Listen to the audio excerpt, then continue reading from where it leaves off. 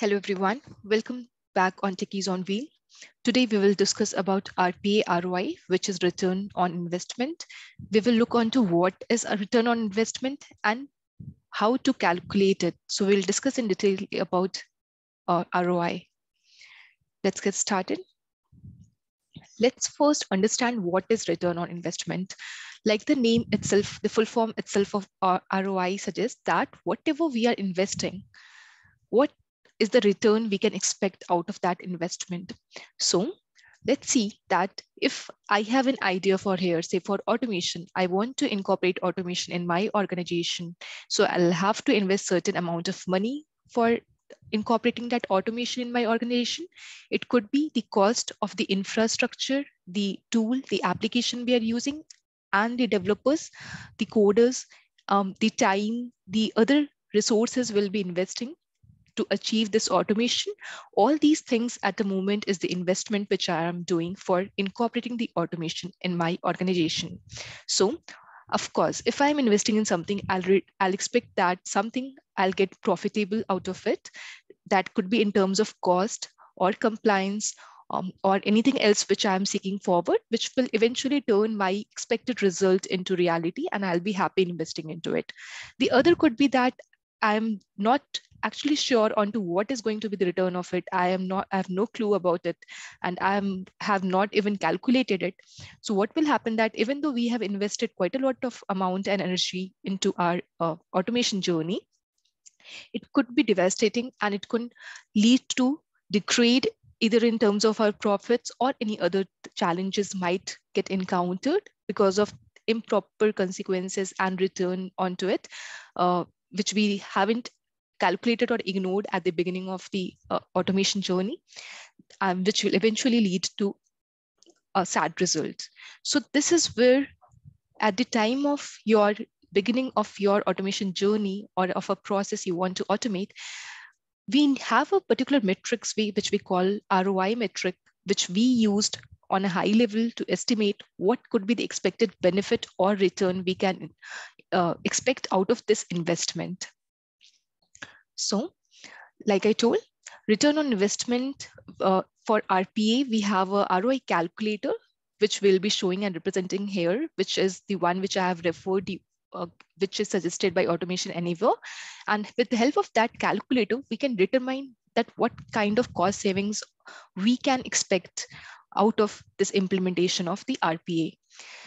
This ROI is determined on several factors, which is, of course, when you are investing something on automation, you'll be saving manual hours. So you can invest that manual person who is actually doing that particular process as of now manually for something more useful. Then savings can be determined basis the error reduction. Of course, with the manual intervention, there comes a lot of manual errors, which can certainly be reduced when we go ahead with the bot implementation or the RPA implementation. Then we have savings from the productivity gain. The HT can be improved with the help of robot and the productivity gain can be evident. The savings from the business agility, then the savings from the customer and brand improvement, customer statistics and brand improvement, that could be one of our saving parameters. Then the savings could be talked about in terms of improved compliance and data governance. So we know that with every process, there comes a compliance and data governance, and there are a lot of penalties attached to it. So this can certainly be one of the aspects of seeing the savings out of the investment in RPA. And also, generally, we have to look onto this return on investment on year basis in terms of a long run, say 3 to 5 years usually, which we consider. Why we are saying that is that whenever we are looking for the ROI, if we just go ahead and look for the first year ROI, this might not be much evident considering there are a lot of investment which we are doing here. That also comes as a cost of incurrence, and this might not reflect your numbers quite absolute. So it's always suggested that you look onto it in the long term, say minimum 3 to 5 years of forecast journey. And when I talk about the cost could be your infrastructure cost, automation cost, license, maintenance, or several other costs which you might have done at the for the automation journey. So the expected ROI and actual ROI can still be different. When I'm talking about this ROI calculator, we are just assuming and we are forecasting that what can be the return on investment which we can expect out of this journey. But reality could certainly be different sometimes in certain scenarios. So again, this ROI metrics can be considered as one of the parameters or analyzer kind of thing, which we can certainly keep in mind going ahead for our future investments, that what were the shortfalls or what was the pit or lags which could be improved to improve our ROI in future. So this is the crux of the return on investment, what it is and how it works. Now let me show you the actual metrics of ROI, which we are referring of automation anywhere here, and how do we calculate it. So let's have a look onto here. So like I told, we have a certain metrics which we have or we can create as per our organization need, which we can play around to determine what kind of return we can expect out of this investment. The one I'm referring here is the one which is available over Automation Anywhere website as well. And the areas, the details we are considering here is the annual figures which we are taking in consideration. So the first parameter of savings we are considering is the saving of manual hours. This is the number of hours and the several sub parameters onto it, which we can mention. And certainly this can be modified as per your organization need, like I have been telling in for other metrics as well. So here, let's have a look around that we are considering number of process. This is the only one process which we are considering. Then the number on average, each process, the number of hours it saves, it could vary as per process to process. Then the number of times the process runs in a week. So if say it's a weekly process, so it will be the number would be 1 if the bot is running once. But say if there is a kind of triggers or something which initiate a process again, or bot gets triggered again and again based on certain parameters or rules, then of course the number of process run would increase definitely. So this could be the number extracted out of the basis of scenario to scenario. Then the total hours saved in a year. So say it could, and as per the formula here, it's the multiplication of the entire, the details of the B4, B5 and B6 multiplied by 52. So say 50 and of course, the formulas could differ here again, as per the parameters which you are incorporating here. And then there is a cost per hour. So this cost is your manual cost per hour or any other value which you will get from business onto the cost which they are currently paying on an hourly basis or spending for this process on an hourly basis. So this value would get multiplied to this number of hours in total hour with total hours saved in a year. And this will be the savings for your manual hours here. Similarly, we'll look around the other estimated savings, like the quality for the error reduction. Say for every error, there is a penalty, which is say of $100. And assuming that there are n number of hours for manual work, say there are 4 errors, which is the minimal or average of error which is being encountered. So with the implementation of bot, this can certainly be it would be negligible and will turn out to 0. So the savings here would be in multiplication of it. So again, this is all on assumption basis, which I'm taking here. The formulas can vary from process to process and organization to organization as per your requirement. So your total savings would be the multiplication of the number of errors saved multiplied by the cost per error. Then we have productivity gain. So similarly, for the productivity gain, again, if say your productivity has increased by 20%, so you'll calculate it basis your number of hours saved, and it will multiply and give you the result here. Then you have around the business agility, which is again the availability of your process or the application or data. What is the kind of improvement or increase you're seeing by implementing these automation? These could be several factors which will rely on to onto basis, you can calculate the business agility. And this is again something which is condition to condition basis. If it is not applicable in your process, you can certainly remove it. And if there are certain other parameters, you can incorporate it. Then moving ahead, we have the savings basis customer satisfaction and brand improvement. This is again basis assumptions, and the support your customer is showing, or the number of reduction in customer attritions or loss revenue. If any such you get from sales team or anything required, you can certainly mention it or count it over your savings.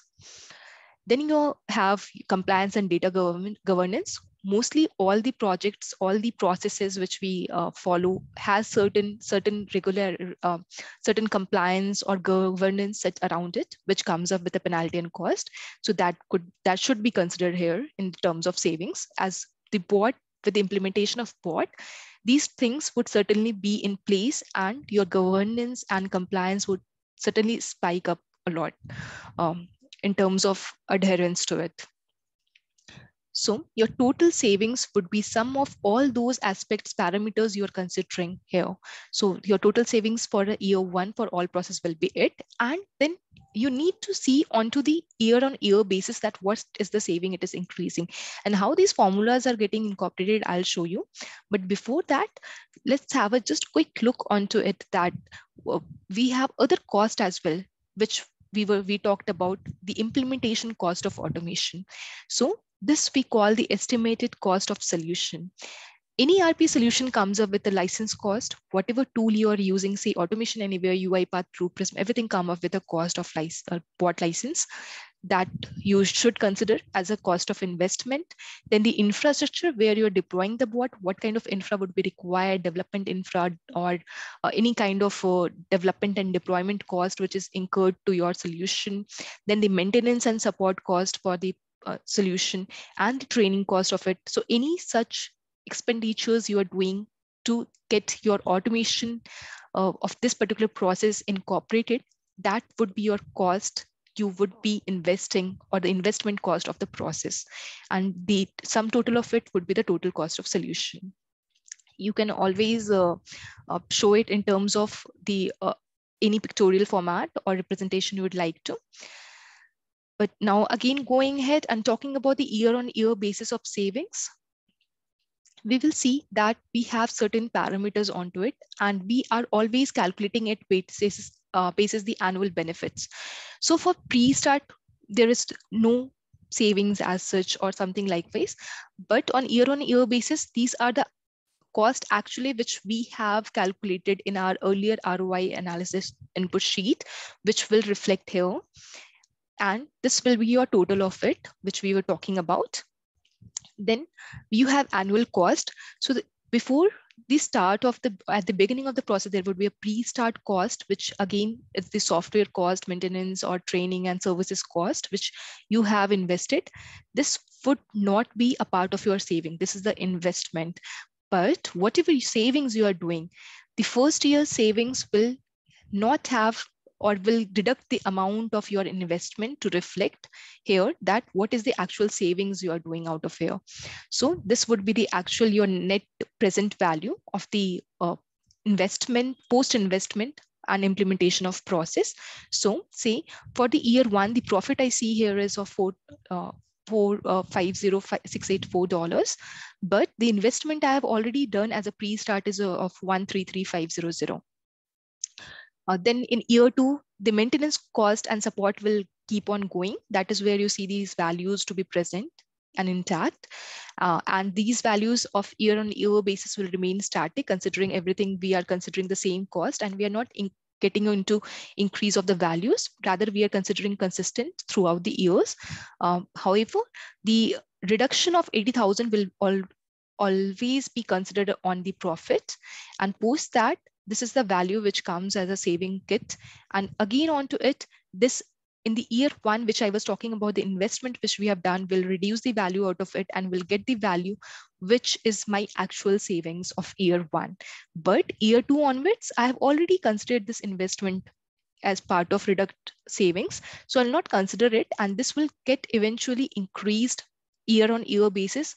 Say my year 2 savings is 370,684 and year 1 saving was this. So this savings will be the amount sum of year 1 saving and year 2 saving. Similarly for the year 3, 4 and 5. So what I see here is that there is 1388% of savings growth I can see post investment of my process, which I'm taking in consideration for automation. You can always break it down on monthly basis or whatever parameters or projections you would like to forecast to your client, customers, and management. But this is how the actual ROI depends on. Again, I'm repeating that it is not certainly that whatever you are representing is actually going to be the same. It would actually be the same figure.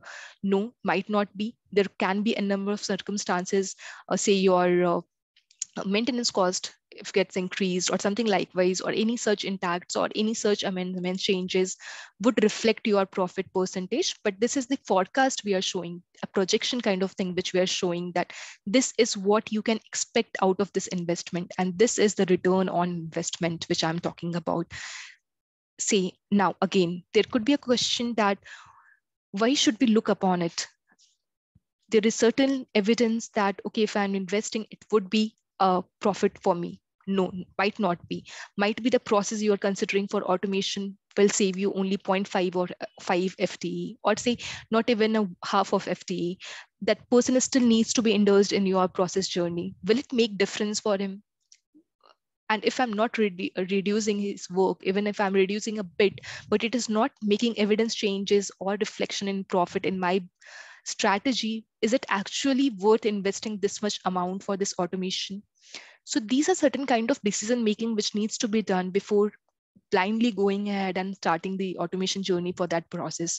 It might not be feasible or best fit for automation, but again, there can be certain other parameters which might be of help, that if you are looking for automation in aspect of your compliance or security or other aspects, you can certainly again go on to with your automation. But the point here is that all these evidence measures should be taken in consideration before making a decision that whether you should go ahead with automation or not. Because I have heard a lot in industry, and this is why we always keep on hearing also that automation has not benefited me. Automation is not what I expected. So it's always good to evaluate what I'm trying to achieve and then make a decision based on it. So